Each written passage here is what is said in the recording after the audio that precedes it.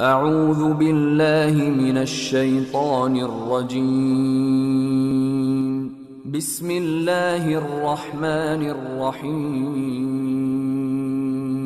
والفجر وليال عشر والشفع والوتر والليل إذا يسر هل في ذلك قسم لذي حجر ألم تر كيف فعل ربك بعاد إرم ذات العماد التي لم يخلق مثلها في البلاد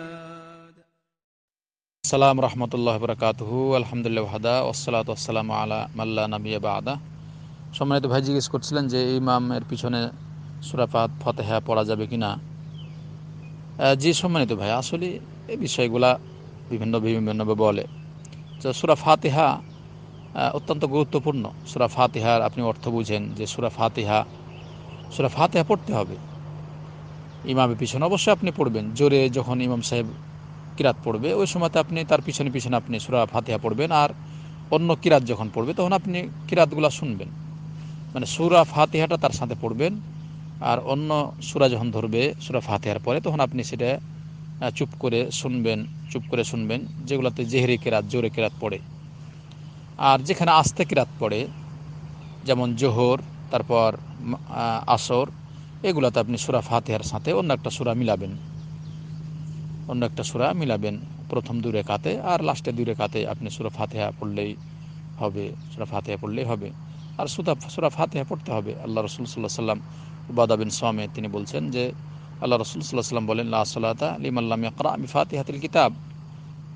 যে ব্যক্তি সালাতের ভিতরে সূরা ফাতিহা পড়ল না, তার সালাত হলো না, তো আপনাকে সালাত পড়তে হবে। অন্য হাদিসে ইমাম মুসলিম রাহিমাহুল্লাহ হাদিস নিয়ে এসেছেন যে সালাতে সূরা ফাতিহা পড়া হয় না, সেটা গায়রু খিদাজ বলা হয়, গায়রু তামাম। এই ব্যাখ্যা করেছেন যে সেটা পূর্ণাঙ্গ হয় না, মানে পরিপূর্ণ একটা কাজ আর পরিপূর্ণ না হয়ে কিছু থেকে যায় এরকম, তার মানে পূর্ণাঙ্গ হয় না। এই জন্য সূরা ফাতিহা আপনি পড়বেন। সূরা ফাতিহার গুরুত্ব তাৎপর্য আপনি দেখেন এবং আপনি পড়বেন না কেন, মানে পড়তে হবে কি হবে না এটাই তো মাসালা, কিন্তু পড়া যাবে না এমন কি বলছে যে পড়া যাবে না। আপনি আল্লাহর প্রশংসা করলেন সূরা ফাতিহার ভিতরে আপনার তাওহীদ রয়েছে। আল্লাহ সুবহানাহু ওয়া তাআলা তাওহীদ দিয়ে শুরু করেছেন আল্লাহর কালাম এবং তাওহীদ দিয়ে শেষ করেছেন।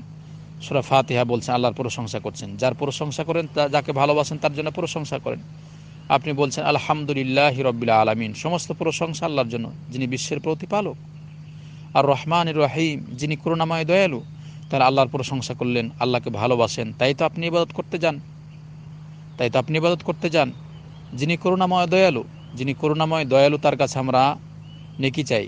তার মানে করুণাময় দয়ালু যিনি, তার কাছে আমরা নেকি চাই, তার কাছে আমরা চোখের পানি ফেলে কাঁদি, আল্লাহ যেন আমাদের হেফাজত করেন, এটা আমরা করি। আর রহমান রহিম মালিক ইয়াউমিদ্দিন, যিনি বিচার দিবসের মালিক। এ কথাটা শুনলেই আপনার অন্তর কাঁপবে যে আপনাকে মৃত্যুবরণ করতে হবে, বিচার হবে, ফয়সালা হবে। মালিক ইয়াউমিদ্দিন ইহদিনাস সিরাতাল মুস্তাকিম, না মালিক ইয়াউমিদ্দিন ইয়্যাকা না'বুদু ওয়া ইয়্যাকা নাস্তাইন। এরপর আপনি বলছেন, হে আল্লাহ, আমরা শুধুমাত্র তোমার ইবাদত করি, তোমার কাছে সাহায্য চাই।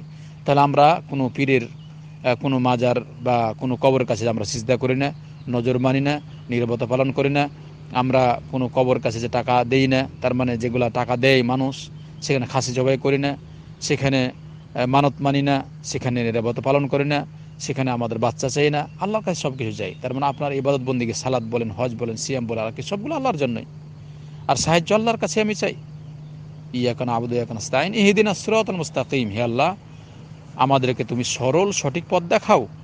সিরাতাল্লাযীনা আন'আমতা আলাইহিম, যে পথে তোমার নিয়ামত দেওয়া হয়েছে, যাদের প্রতি তোমার অনুগ্রহ করেছেন, যে সমস্ত যাদের প্রতি নেককার বান্দাদের প্রতি যাদের প্রতি আপনি অনুগ্রহ করেছেন, নিয়ামত দান করেছেন, তাদের পথ আমরা দেখাও। সিরাতাল্লাযীনা আন'আমতা আলাইহিম গায়রিল মাগদুবি আলাইহিম ওয়ালাদ-দাল্লিন, তাদের পথ নয় যাদের প্রতি তুমি রাগান্বিত, যাদের প্রতি গজব নাজিল করেছো, ইহুদি নাসারা, এদের প্রতি নয় যারা পথভ্রষ্ট, এদের পথে নয় যারা সরল সৎ পথ পেয়েছে, তাদের পথ আমাদেরকে পরিচালিত করো। তাহলে এই যে সুন্দর অর্থ আপনি সেখানে আল্লাহর কাছে আল্লাহর প্রশংসা করলেন, সরল সঠিক পথ চাইলেন, এবং বাতিল পথ থেকে দূরে থাকার জন্য আল্লাহর কাছে চাইলেন, আর আল্লাহকে বললেন তোমারও ইবাদত করি। তো আপনি যখন পড়বেন না, তো এই কথাগুলো থেকে তো আপনি বঞ্চিত থাকবেন। তাহলে সূরা ফাতিহা আপনি পড়েন, নিয়মিত পড়েন, ইনশাআল্লাহ সরল সঠিক পথ যত বেশি পড়বেন আল্লাহর কাছে তত বেশি আপনি চাইলেন, তাহলে আপনি দেখবেন সরল সঠিক পথ। আল্লাহ সুবহানাহু ওয়া তাআলা যেন আমাদের সরল সঠিক পথ বুঝার তৌফিক দান করেন, সরল সঠিক পথ বুঝার তৌফিক দান করেন। আর এই সূরাতেই তাওহীদের কথা বলা আছে, আলহামদুলিল্লাহি রাব্বিল আলামিন, সমস্ত প্রশংসা আল্লাহর জন্য যিনি বিশ্বের প্রতিপালক। এটা তাওহীদ রুবুবিয়্যাহ। আর রহমানির রহিম, যিনি করুণাময় দয়ালু, এটা তাওহীদ আসমা ওয়াস সিফাত।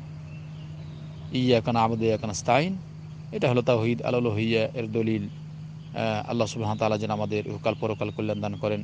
ওয়া আখিরু দাওয়ানা আনিল হামদুলিল্লাহি রাব্বিল আলামিন। সুবহানাকাল্লাহুম্মা ওয়া বিহামদিকা আশহাদু আল্লা ইলাহা ইল্লা আনতা আস্তাগফিরুকা ওয়া আতুবু ইলাইক।